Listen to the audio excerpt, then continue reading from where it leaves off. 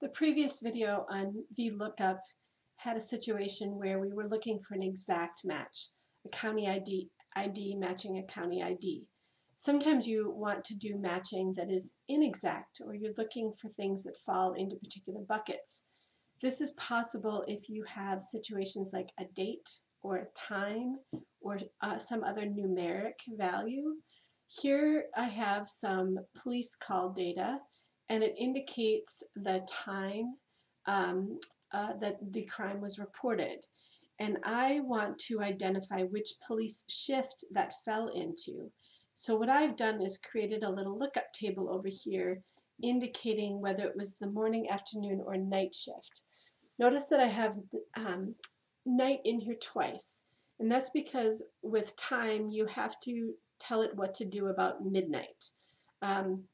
Let me get back to that in a second. So what's going to happen here is we're going to tell it, look at this value here and determine, is it after midnight but before 6 a.m.? Yes, it is. Then it would fall into this night shift. And then let's go down a little bit. Here's one at 11:30. It's after 12, after 6, but before 2, so that means it's in the morning shift. And that's what'll happen. So what you need to do is have a lookup table, and you'll see I have mine right in the same sheet. That's perfectly fine.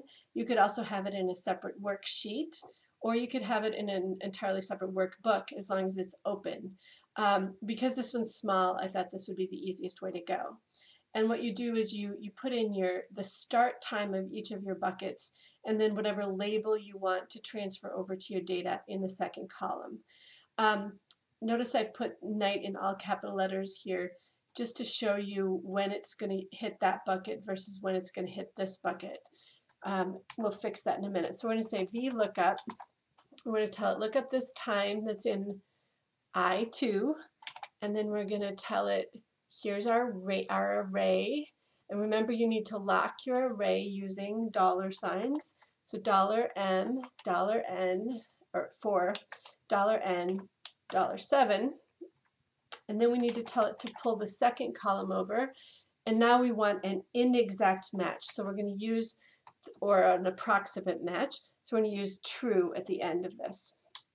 And that's really the only difference compared to the previous video where you looked at a basic if statement. So let's copy this down. So you'll see these all fell into that bucket that I labeled with a capital night because they are after midnight. Let's look and see. Here's the ones that fell at night. Those hours right before midnight get picked up by this bucket. If we wouldn't have put this midnight on there, it wouldn't know what to do with the midnight to 6 a.m. So because it splits, because our time shift splits. If you had a situation where, yeah, whenever it crosses midnight, you got to tell it what to do with the midnight. So if I just quickly change this to proper case, all of my instances over here will switch to proper case. So again, these buckets need to be something that's numeric or time or date. That's the only way you can do it. Otherwise, you have anything else would have to be a exact match.